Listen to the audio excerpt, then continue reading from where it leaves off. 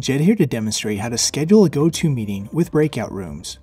Organizers and co-organizers can split meeting attendees into smaller groups for separate discussions. This is a great way to keep attendees engaged, manage conversations, and work in smaller groups. Breakout rooms must be enabled before the meeting begins. I'll go over how to enable it while creating a new meeting and while editing a previously scheduled meeting. It's important to note some audio options and feature settings will be disabled if you use breakout rooms. Be sure to check out our other video that demonstrates how to use breakout rooms.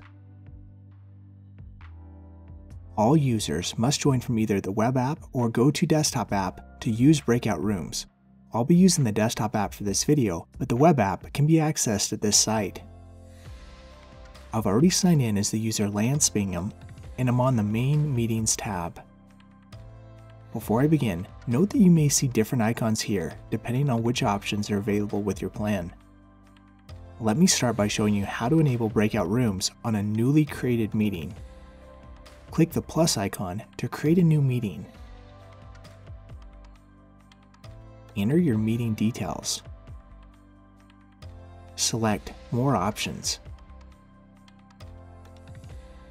Click the Breakout Rooms toggle to turn it on. You'll then see a disclaimer about the feature.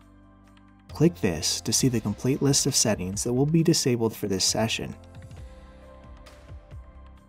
After you've had a chance to read through that list, click Confirm and Turn On.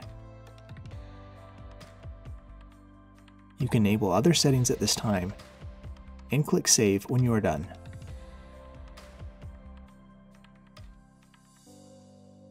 You've successfully enabled breakout rooms for a new meeting. Now let's look at how to enable that feature on an existing meeting. Click on either one of your scheduled meetings or a reusable room. Click the Edit button. This information mirrors what we saw earlier, so click the More Options drop-down menu.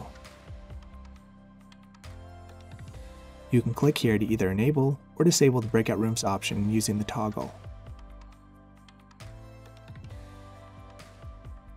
If you make any changes, be sure to click Save again. That's all there is to enable or disable the breakout room setting for a meeting in GoTo.